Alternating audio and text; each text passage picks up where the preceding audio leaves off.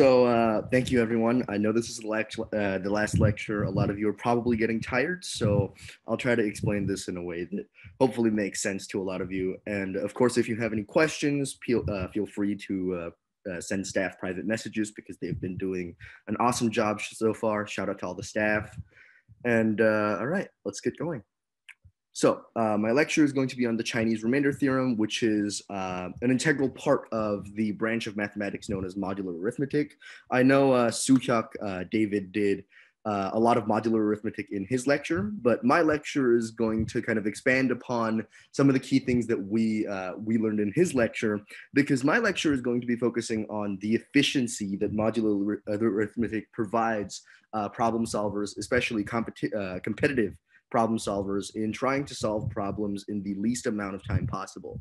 And as you will be able to see during this lecture, our goal will almost always be to solve seemingly impossible problems in an accomplishable amount of time without resorting to computing or the least amount of brute force calculation possible. And throughout this lecture, I also hope to kind of decipher modular notation for you guys, because this is big part of what makes modular arithmetic really difficult for a lot of newcomers. Is the notation is very difficult. And then finally, throughout this lecture, I will also be using a variety of proofs, mostly because we are going to be proving the Chinese remainder theorem today, because I think that it's generally good practice to prove a theorem before you use it for the first time. All right, so this is just a refresher. What is modular arithmetic? So it's also known as clock arithmetic, as David kind of covered during his lecture. And the easiest way to think about modular arithmetic from my point of view is it's basically a representation of numerical division. In traditional numerical division, you have a dividend, you have a divisor which divides that dividend, and then you have a quotient, which is the result of the operation, and then you have the remainder. Now, when you translate that into modular arithmetic terms, what it turns out is that the quotient basically gets eliminated from the equation, and you instead have the dividend, which is congruent to the divisor. Oh, sorry, that's wrong. Which is congruent to the remainder mod divisor. So what that means is that basically the quotient no longer matters. You can essentially have multiple different quotients that satisfy this modular equation, which is why a lot of modular expressions often have infinite solutions in real life. Now, this is the official notation for this kind of this congruence in modular form, where x is congruent to a mod k.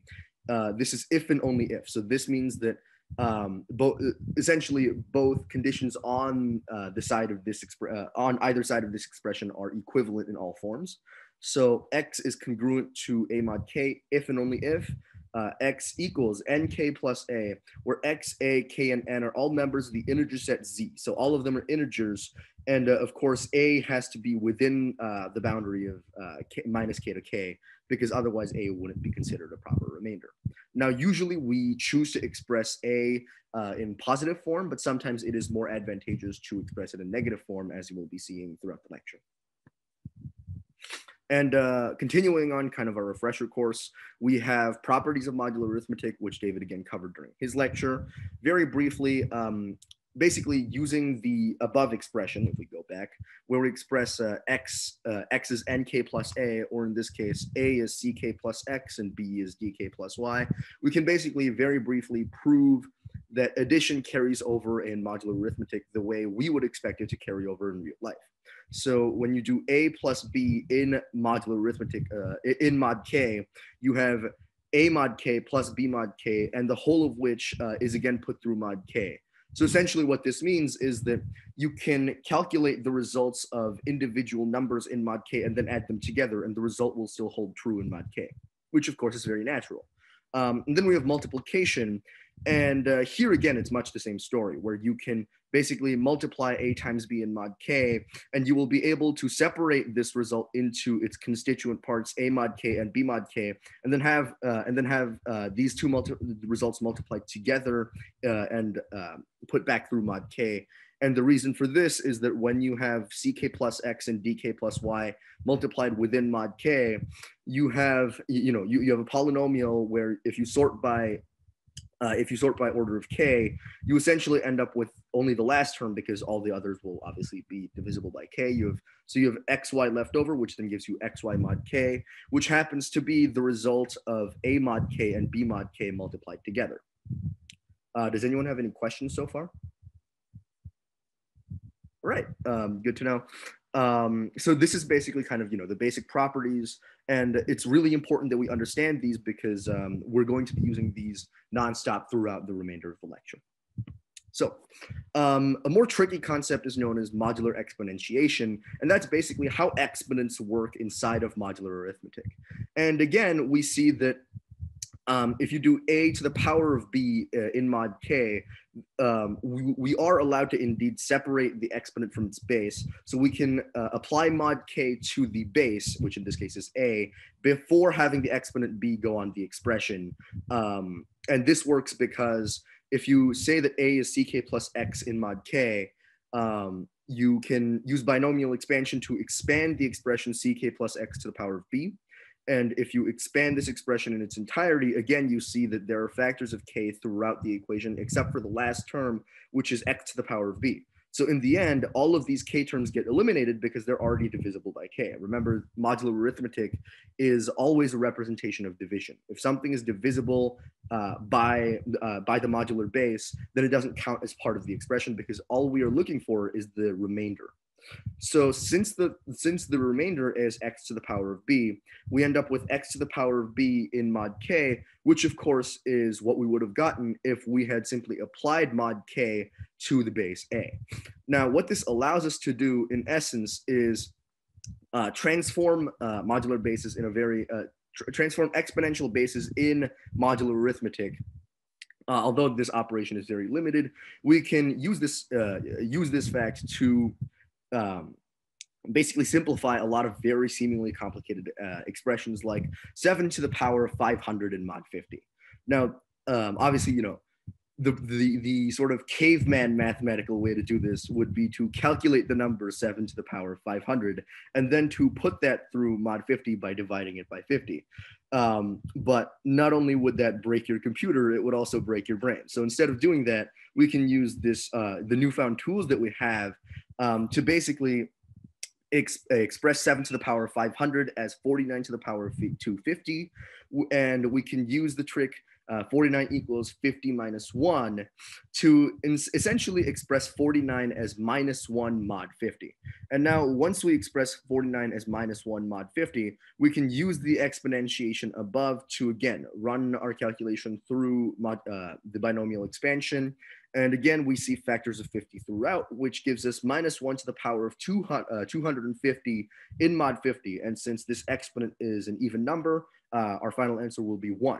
Which then gives us, which then allows us to find that 7 to the power of 500 is 1 in mod 50.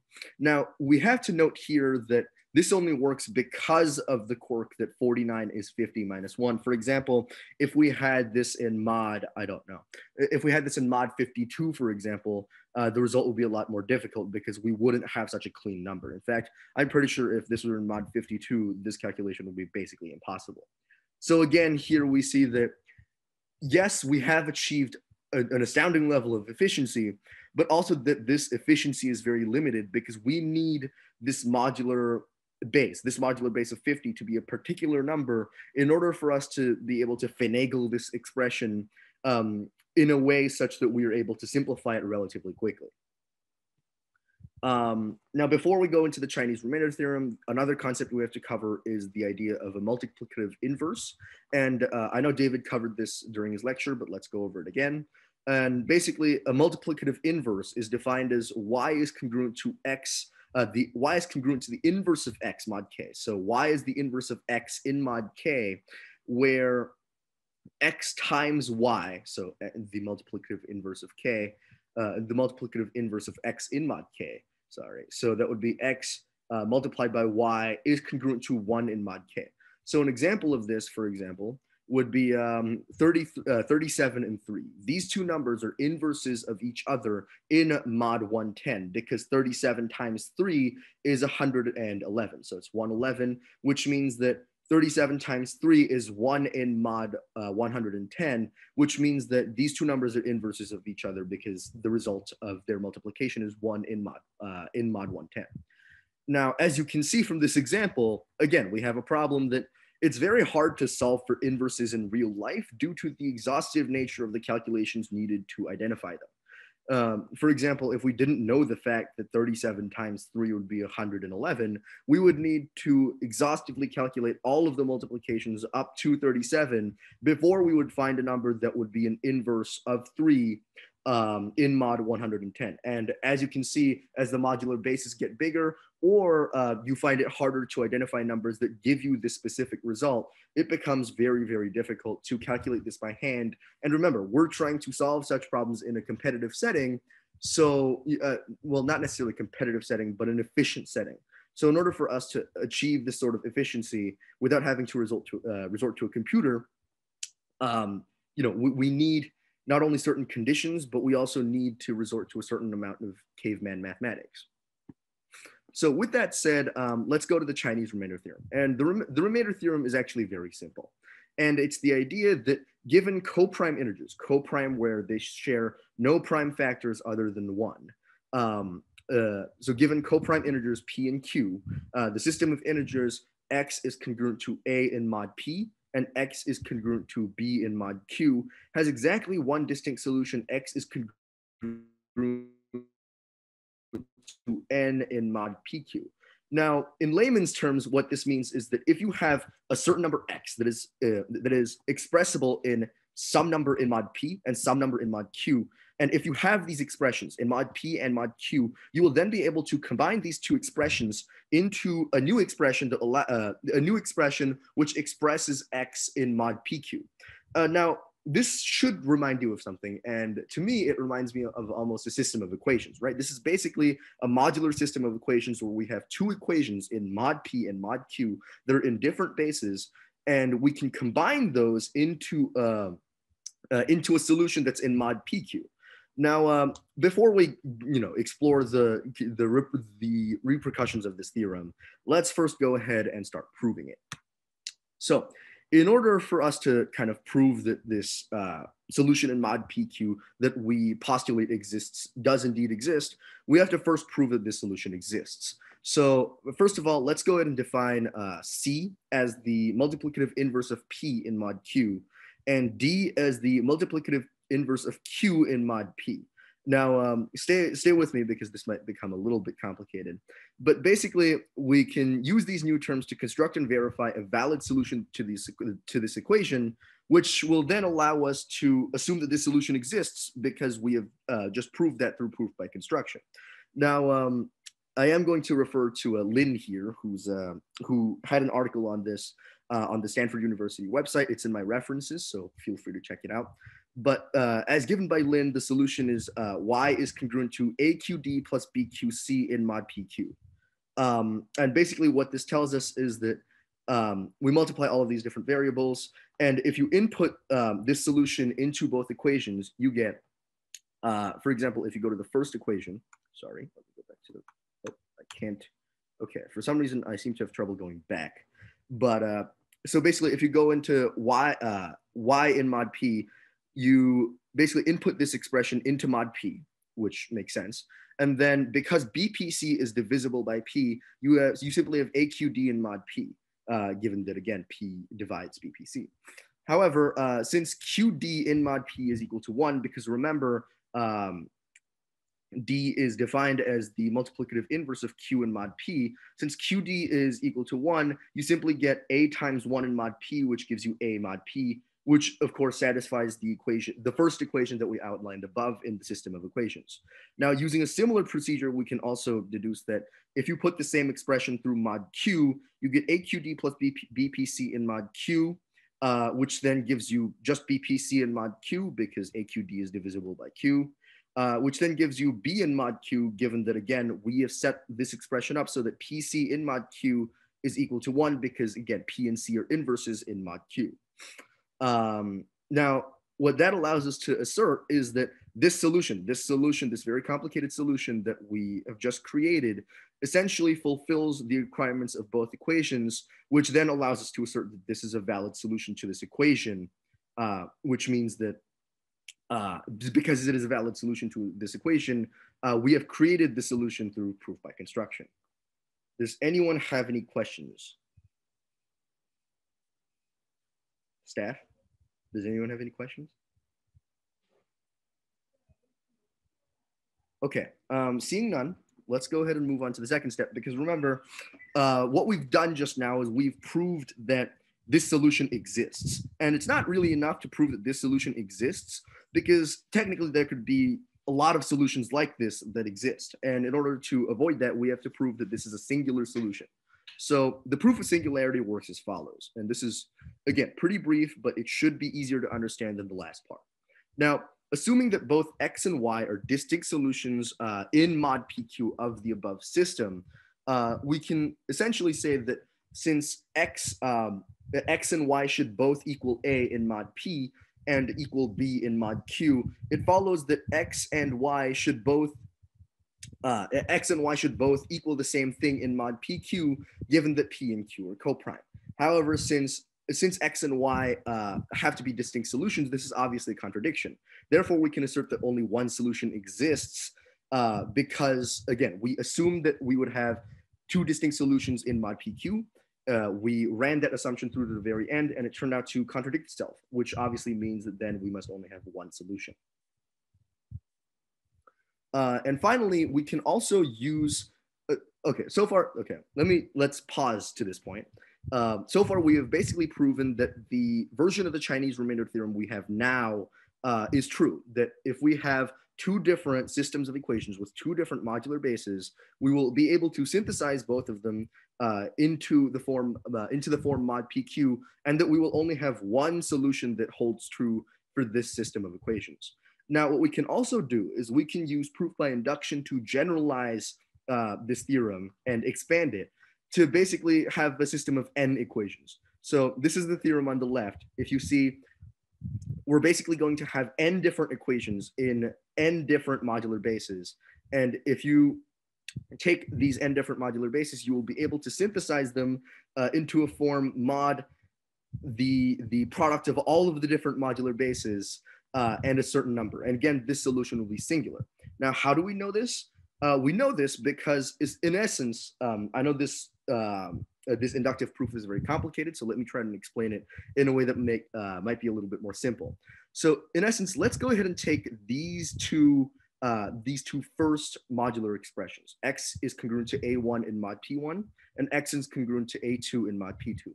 Now, we already know that because we proved the theorem from before, that we can synthesize these two into a single modular equation that will be presented in the form mod P1, P2, the product of both of those modular bases.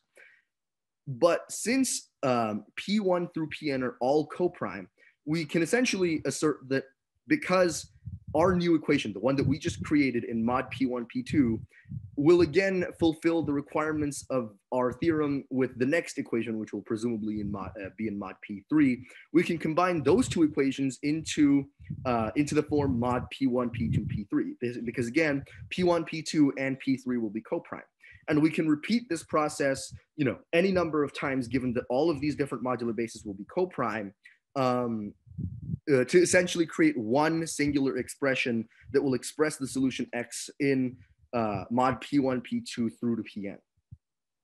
And obviously this is an official inductive proof, so this is very complicated, but I hope me explaining this in verbal form has made it a little bit more easier to understand. Does anyone have any questions? Okay, moving on. So with that said, let's go ahead and do a sample problem that should be relatively simple, nothing involving the more complex versions of the theorem that I just showed you. This is, two modular equations, and I'm asking you to find X where the answer Y will be X in mod 20. So how about we take around maybe 5 to 10 minutes to find the answer to this question. and staff, if we have answers, please pass them along if possible.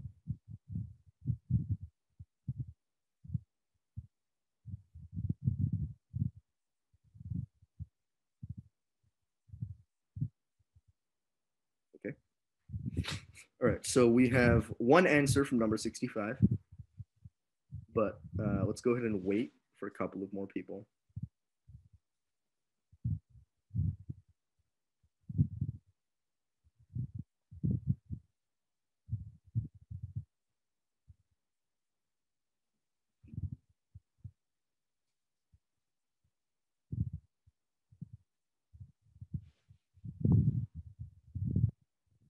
Now, keep in mind, because the modular bases here are very, they're very small, we should be able to find the answer in mod 20 relatively easily just by listing the different numbers that these two expressions would be possible for.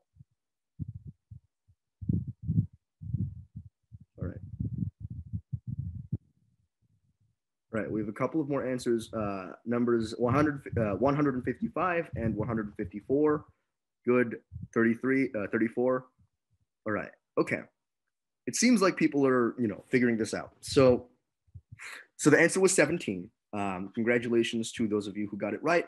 But let me go ahead and explain this really briefly. So in essence, what we're doing is we're listing all of the possibilities in mod 20 for each equation. So if you look at the first equation, if you have x equals 1 mod 4, we know that in mod 20, that could turn out to be either 1, 5, 9, 13, or 17.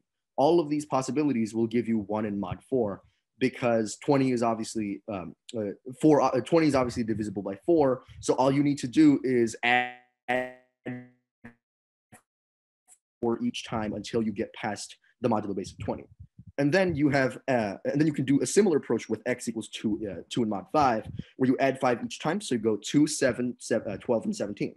And here we see that there is a common number that works for both equations, and that's 17, which should then indicate that x will be 17 in mod 20.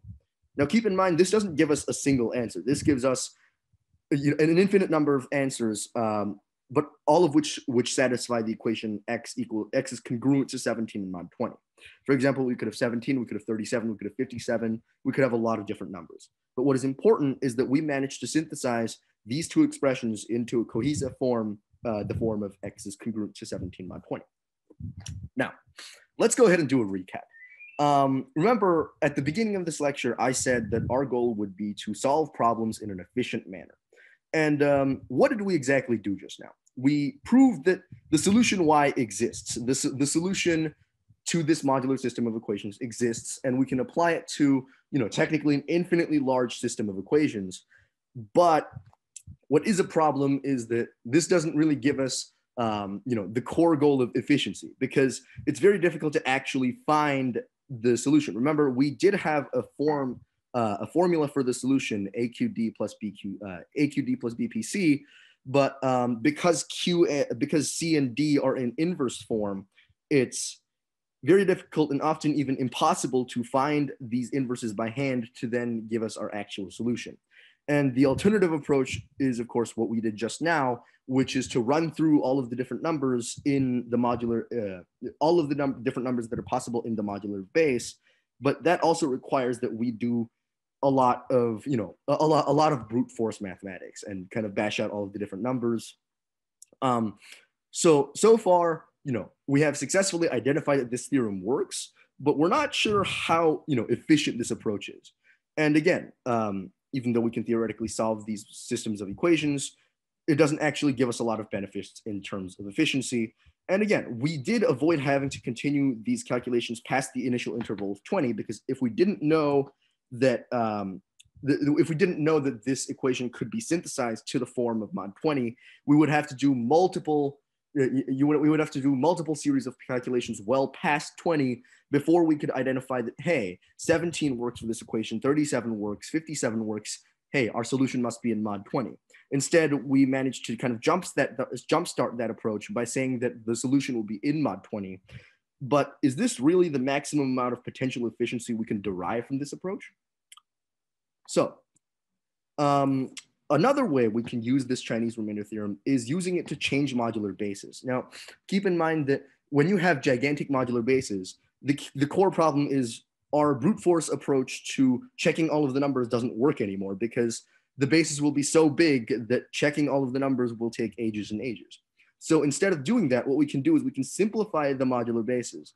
So here, if you look at our first theorem, our first mini theorem over here, we say that if x is congruent to k and mod p and q divides p, then x will also be congruent to then x will also be congruent to k and mod q.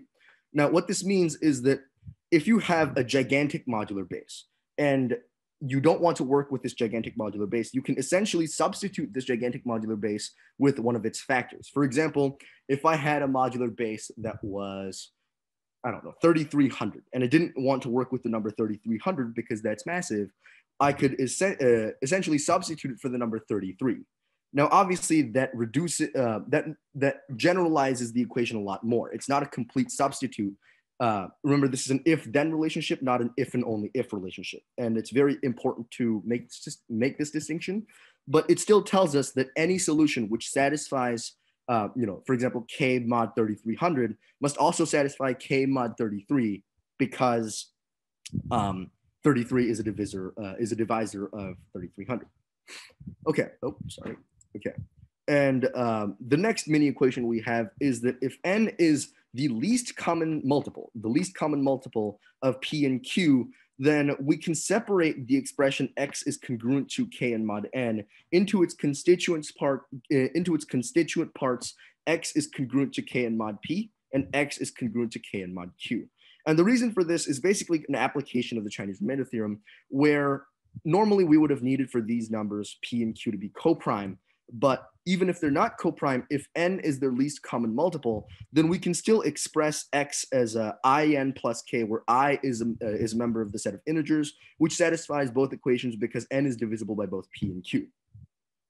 So using these two theorems, we can essentially apply not only our initial version of the Chinese remainder theorem, but also use these two applications of it to change a lot about the initial modular equations we might get from a particularly complex problem. We can now change the bases. We can now change the modular exponent. We can change a lot of things. So using all of these tools at our disposal, let's go ahead and try to solve this problem now. Because this is basically a modified version of a problem that was, I believe, in the 2018 AMY. So I don't anticipate that we'll be getting a lot of answers, but go ahead and use the tools that we should have acquired today to try and solve this problem in maybe the next 15 to 20 minutes. And again, if you have answers, please send them to staff. So I might be able to check up on them.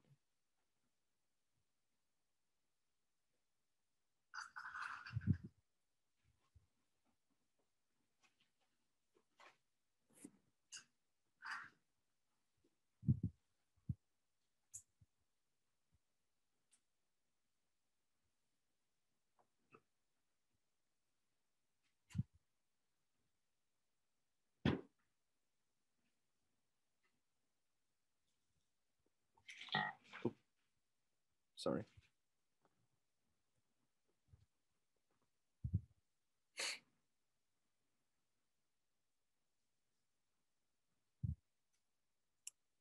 Okay. No, number 151. Well, okay. That should have been there is a small error with this problem where technically if n is 0, the equation is true. But let's go ahead and alter the problem to say the smallest non-zero integer n.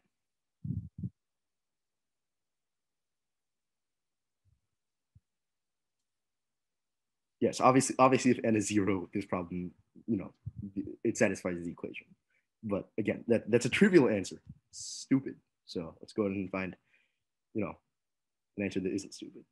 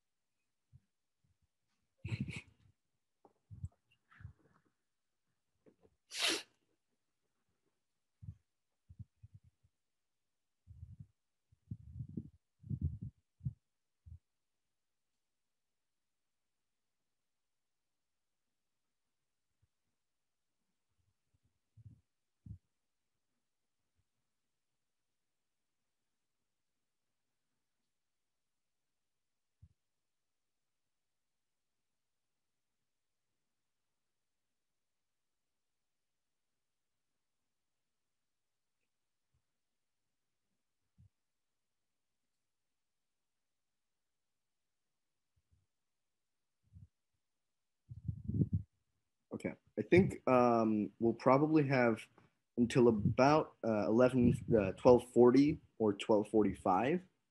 So take your time.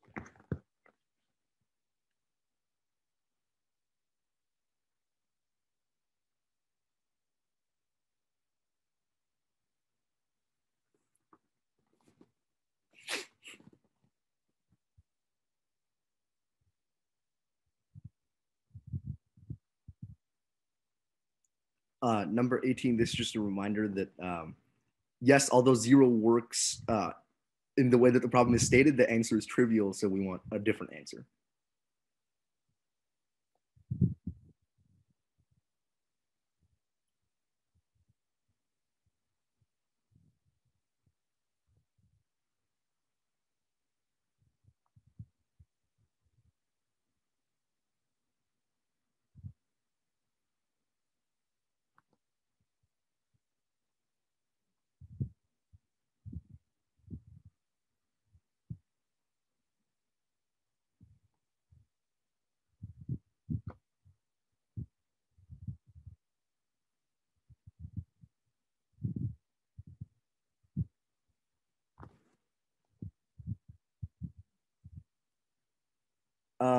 Number 154, unfortunately, that is incorrect.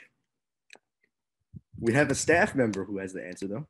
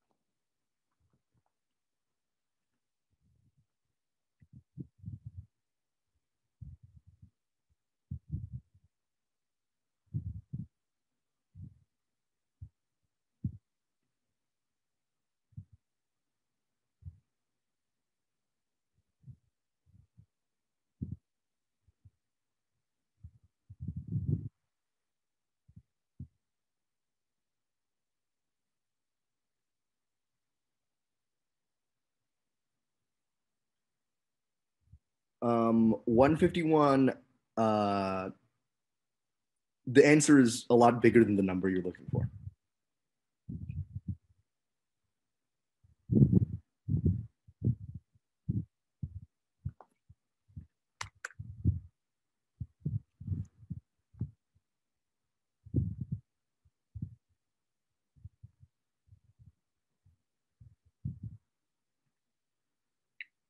Okay.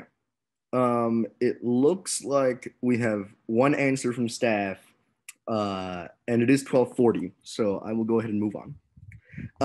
But don't worry if you found this problem impossible, because I also found this problem impossible when I first looked at it. It's a very, very difficult problem. And the first thing we notice here is that, you know, our traditional caveman mathematics approach doesn't work. Like, if you, I mean, aside from the trivial answer of 0, which obviously exists because of an inaccuracy in the way the problem is written, my apologies. If you wanted to find an answer larger than 0 and just went, you started with n equals 1, and then you went to n equals 2, and then you went to n equals 3, because n is an exponent, you would quickly find that the numbers would start exploding. I think the highest number that an internet calculator can process is n equals 50, and then after that you can't even use the calculator anymore. So right, so you would have to be a madman to go ahead and you would have to be a madman to use use the caveman mathematics approach and go n equals 1, n equals 2, etc. Okay, so Professor Kwan also says n equals 0. Okay, well 0 is trivial. Anyway, so when you, okay, so in order to solve this problem, the first thing we notice is that 77 to the 77 squared is a gigantic number, and it is way too big of a number to be able to, to be able for us to handle efficiently. So using the second mini theorem we had, let's go back to the second mini theorem, which was this. If n equals the least common multiple of p and q, we can go x is congruent to k equals mod n, if and only if x is congruent to basically k in mod p and q. Okay, so let's go down. Oh, no, that doesn't work.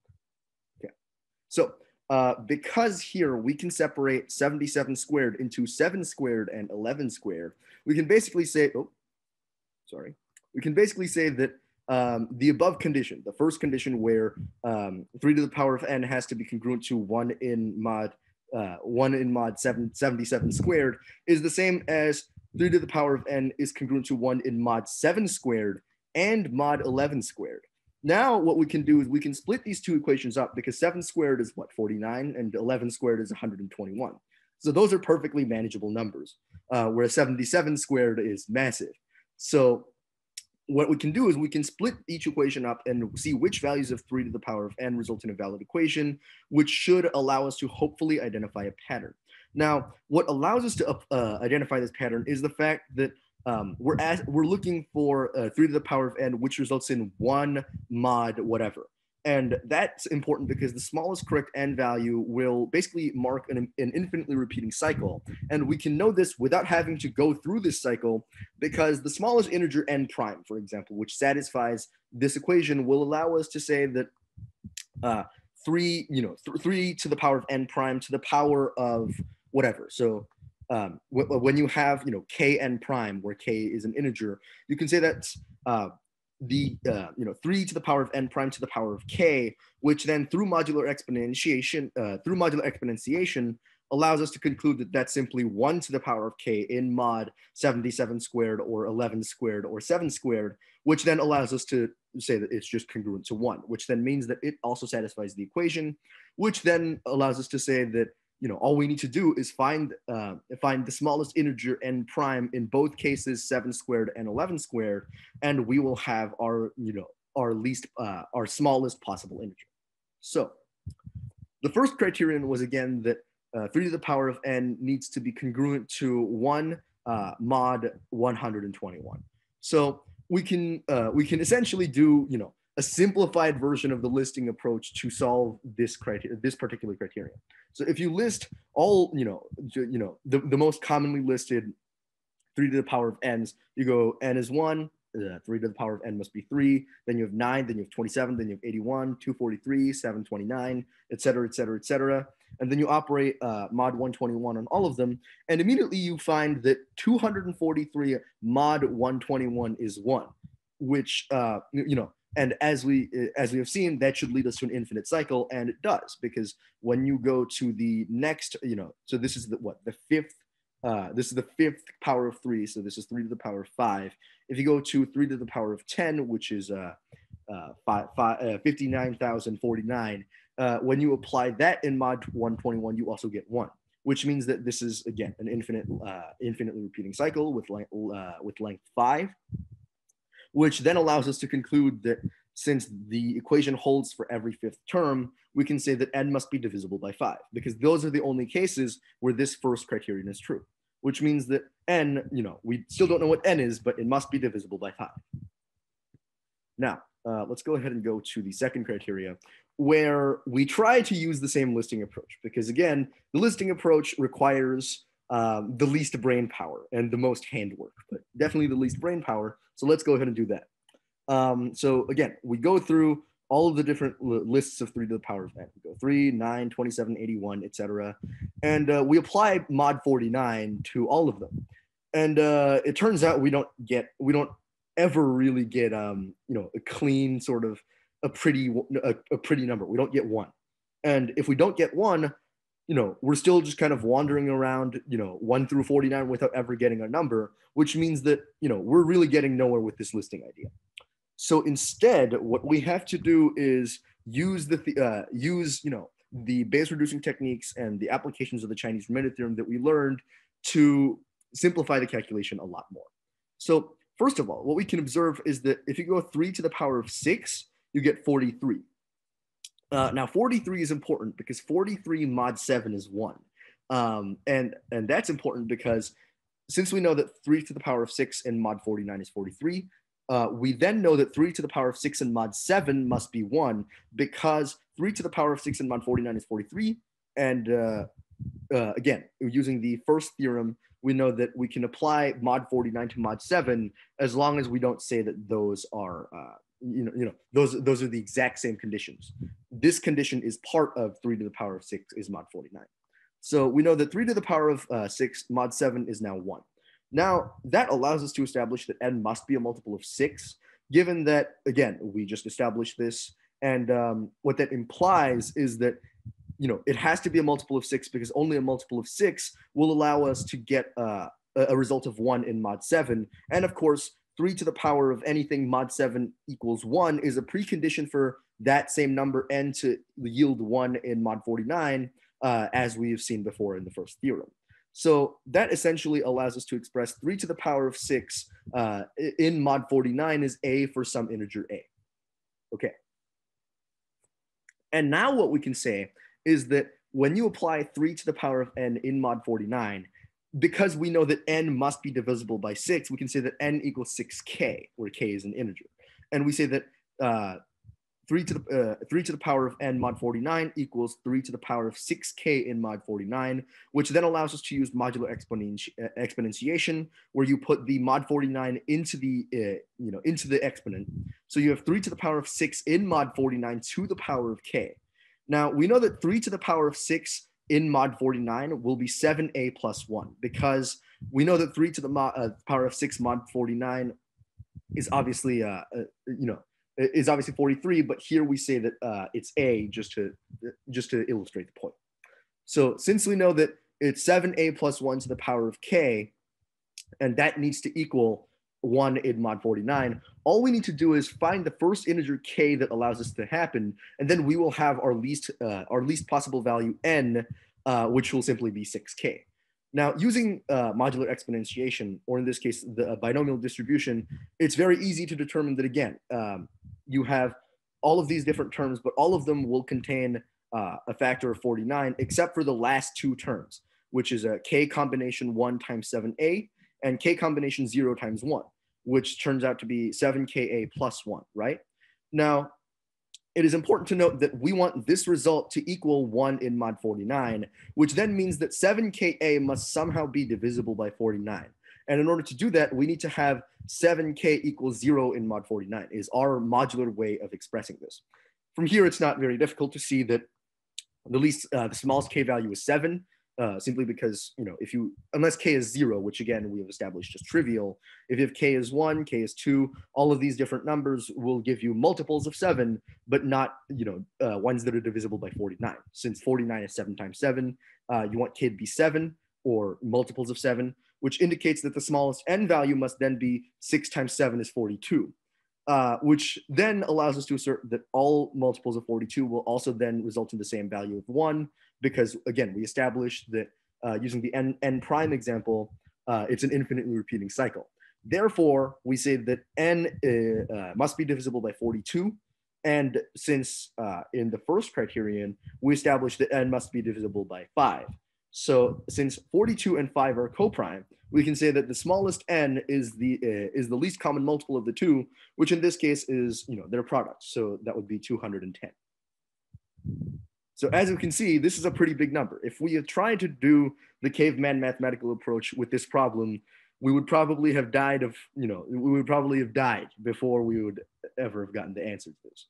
So this is a really good example of the kind of efficiency that modular arithmetic gives you, where you encounter this, this problem that looks so outlandishly impossible, and you can use these different tips and tricks that you have, that this branch of mathematics provides you, to solve this problem in a reasonable amount of time.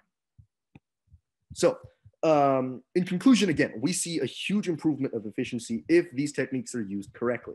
And that obviously has gigantic real-life applications from, for example, efficiently distributing vaccines to a lot of people. Obviously, that's a very pertinent issue right now. And obviously, it also has massive implications for computing, because you obviously want efficiency in computing, because that obviously, minimizes the amount of memory and the RAM you have to use. And as David covered in his own lecture, it's also very effective in cryptography, where in cryptography, what you often want to do is create basically the least efficient version of a modular arithmetic problem possible, so that only you and the person who know your key will be able to solve your problem. All right. I think that's it for me. These are my references. Again, this is the article by Lin, who basically writes an article on the Chinese Remainder theorem, and it was posted on the Stanford University website. So feel free to check this out if you want to learn more. With that said, I think we're about done. So does anyone have any questions?